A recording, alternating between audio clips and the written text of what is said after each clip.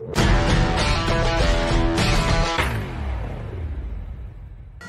I don't want to brag or present myself as a likely candidate for anything in particular, but I not only have antibodies that I donated in plasma last week, but I got the first vaccine. Ooh. How did you get that? Oh, because you're a teacher. I am an educator, yes. Wow. Yes. You know what? Your latest piece this week makes me want to fly and exchange like bodily fluids and antibodies with you. Like I would do really like dirty things to you because this piece is really, well. We could discuss off air what those possibilities are. Fantastic. Yay. It's only if Sean watches, though. But your piece goes to everything we've been saying, Rude, that we did not get here January 6th, and it's going to take us a while to get out of this. Your headline is, we could have dealt with this S years ago if Republicans hadn't been D's about their extremists. And I totally had forgotten about the report, Janet Napolitano. But you're right, I keep thinking about Janet Napolitano. In April 2009, Republicans and conservative groups were demanding she resign because her department has so deeply insulted right-wing Americans. The DHS Extremism and Radicalization Branch, in coordination with the FBI, released a report titled Right-Wing Extremism, Current Economic and Political Climate Fueling Resurgence in Radicalization and Recruitment. And it was pretty much straight up and down accurate, describing how nutsoid right-wingers, almost all of them white people, were becoming terrorists. And so I remember all that. You said for the complaining a-holes, it's like Gulf War vet, Oklahoma City bomber Timothy Veigh had never existed. And Napolitano apologized to veterans for any misunderstanding after Republicans lost their S even more, even calling a hearing where Napolitano ended up backing away from the report instead of shoving it down their effing throats. And you're saying, here we are. Everything that's happened, not just last Wednesday at the Capitol, but around this country for a decade plus since that report was issued, has proved it was true, right? And here we are. I mean, here we are. And if you remember that, I mean, it was a right-wing media story for months. Mm-hmm. I mean, and they still brought it up all the way through Obama's term. Where, like, oh, look, this is what they really think of you right-wingers. Yeah. They think you're extremists, and, they think church-going people are extremists. They think that our veterans are extremists. And I'm like, yeah, that's because they recruit the veterans. Yeah. Mm-hmm. Yeah. Well, I mean, you said they were upset they'd have to admit their base was a bunch of violent crackpots, racists, and a-holes. So they effed over the country to score cheap political points, show how they could stand up to the black president. That's how we got dozens of right-wing extremist attacks in the last 12 years. That's how we got Charlottesville. It's how we got Trump able to be openly, wildly racist with no consequences. That's how we got members of Congress afraid of other members of Congress harming them. If Republicans had seen that report and said, yeah, wow, that's bad, we should act on it, how different things might have been. And you say, maybe now, maybe at last, maybe the dam has finally broke, but there should be no effing mercy anymore for Republicans who abetted this madness. It's all out there now, mother effers. You decided to sow. Now reap that S, and that you deserve to, and you deserve to be tossed in the political trash can. I mean, they've got to eject these members of Congress. I mean, I know we've got to do an investigation, Rude, but I mean, just at a minimum that they voted to overturn the election results. Yes. And, I mean, beside the fact that, it clearly looks like they had inside help and there were, multiple Congress people involved, right? I love on Twitter how Democrats keep posting things saying, I didn't give anybody a tour last week. Did you? And then others respond saying, nope, I didn't give anyone a tour.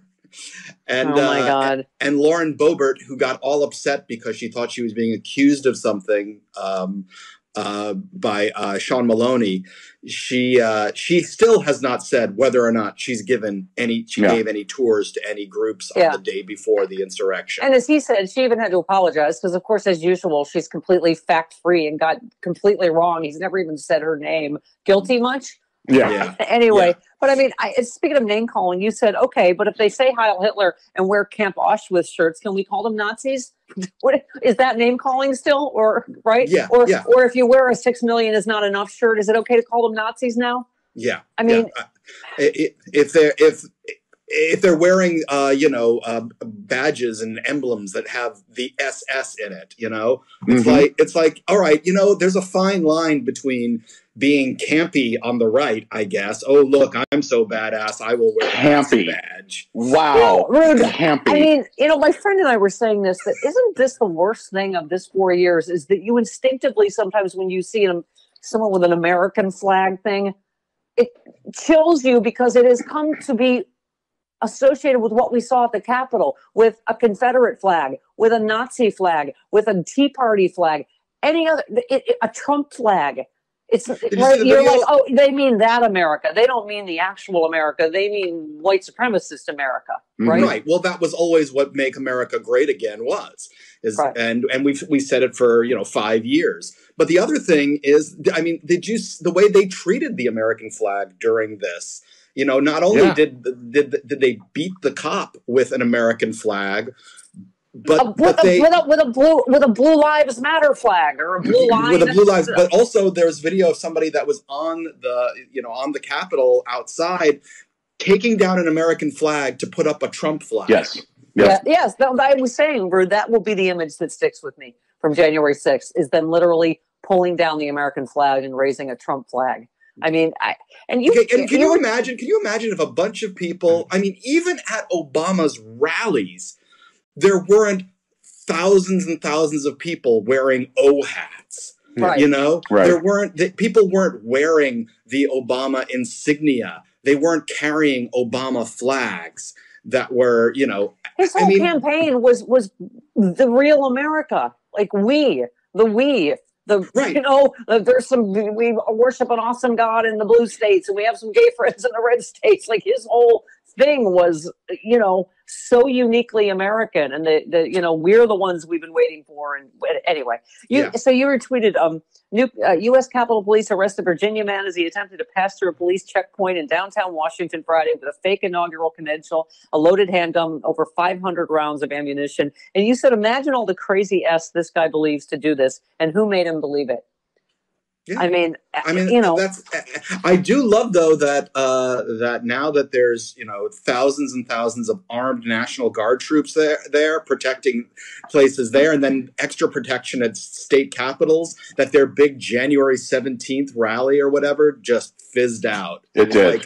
They stood up to him, and they just because they're cowards. They're cowards, like their dear leader, But But I mean, honestly, Rude. You look at Washington, you're like, it looks like Fallujah because one moron won't just say he lost the election. Yep. I mean, it's anyway. And that should be the question that is asked of every Republican that goes on any show. Do you said, what they should ask Jim Jordan? Do you accept that this is that Joe Biden won a free and fair election? And if they don't say yes, then cut their mic and say the interview's over. Thank you, Rude. Have a bottom line. Yeah. I mean, at Divergence on Twitter, our friend Sarah Cooper from our happy hour said, very rarely do you get to witness the complete destruction of someone who truly deserves it. Woohoo, happy last Friday of this nightmare. And you said, Rude, I would enjoy the collapse of Trump's presidency and his awful future more if it weren't for this. Gestures at hellscape of death and ruin. All this. I mean, it's true. It's like, yay, he's gone. But like I keep saying, we are a smoking ruin of death and destruction and joblessness. And that the fact that we keep hearing every day about more screw-ups with the rollout of the vaccine. Oh, my God. Okay, is that the next thing? Who did Jared sell the vaccine to? What are we going to, like, how is it just gone? The stockpile is just not there. After saying over and over, yes, we have this stockpile for second shots. And then we magnanimously will release it now that Joe Biden says he's going to release it, and then oops, we didn't really have it. I mean, it's the states are reeling from that because they really thought they're going to get a surge of the vaccine. And oh my God, did the Trump administration not think that we would find out? It's like, why did they even lie about it in the first place? Do you have any idea the amount of things we're going to start finding out? Yeah. Yes, I know. I mean, and Rude, it's I mean, is that actual hope I felt listening to Biden? I'm like, a federal actual plan to get everyone vaccinated. oh my God, an actual, like, you know, it really is. Yeah, and we're almost there. It's like a mirage. Well, he also didn't tell us that he'd get us the plan in 2 weeks, which is a big change. Thank you. From what we've been hearing. Right. Yeah, you said, when the NRA or the National Rifle Association says it's filed for bankruptcy, you said it's like karma said, "Whoa, I've been lax lately," and just started effing us up. It's like karma's like an overdrive now. We're like, oh my God, this is really fun. Okay. I have let this go on way too long. But the last scenes, as you said, I can't wait to never effing hear about the My Pillow guy again. Yes. I mean, you cannot write these last scenes of the Trump. The My Pillow guy is at the White House on Friday with a note that you can read that says martial law. You're like, and reports from inside the White House said that Trump just passed them off to like some other staffers and really didn't have that long of a meeting with them. Right. Now let me ask you something. Do you think the My Pillow guy is going to get a blanket pardon? And I saw somebody tweeted this photos of the National Guard soldiers, sleeping in the Capitol. Yeah. Here's where he could actually, the My Pillow guy could actually step up and do something. Here's where you can help. Yeah. And apparently he's praying that all the military presence is there because Trump is going to overthrow the government. Right. That it's there to install Trump. Well, they're doing background he's checks praying that he will still be president and that's why the military presence is there because Trump's going to declare martial law. And hey, I wouldn't rule it out, Rude. I don't know. I don't. What was that creepy meeting that they had on Saturday night with Jared and Mark Meadows and Giuliani? Yeah. Anytime Giuliani's there, oh my God, he just looks like Dracula, just like something evil's happening. What's going on? Yeah. No, he always crawled out from under something to get to wherever he's going. Yeah. I even though of course, because he's such a petty little bitch, of course he won't be at the inauguration. He's going to fly away before in the morning, like the coward he is, so he doesn't have to ask Joe Biden for the plane. So he's still president when he he has to take the nuclear football with him. I'm like, oh, Jesus. Let's hope that's not the finale, right? I mean, normally it stays in Washington I hadn't considered that. Oh, yeah. No, the football goes with him. I'm like, oh, no, right? And apparently let's have a little fireworks show for my big finale. What does this button do? Nah! And apparently the military if the military were to disobey him on that would be a military coup. That's what it would be. Don't think these last couple days are going to be any less exhausting than the whole effing thing has been. Oh my God. No, but speaking of the inauguration, you brought up not having Ted Cruz at the inauguration. You know what? I want Ted Cruz at the inauguration. I want Ted Cruz to have to stand there and watch and suck it up. Yeah. And either applaud or look like a jerk for not applauding. Yeah. I want all of them there. All of them from Congress. I want them there. I want them there and then having to answer, why did you go if you didn't think he was legitimately elected? I would be for that if you could be allowed in there to just whisper in all of their ears, get your face up in there, boy. Get your face up in it. Do you like it? Wow. Is that weird? Yeah, that is weird. That was right, weird. whatever. I know you were trying to say something that you could say on the air.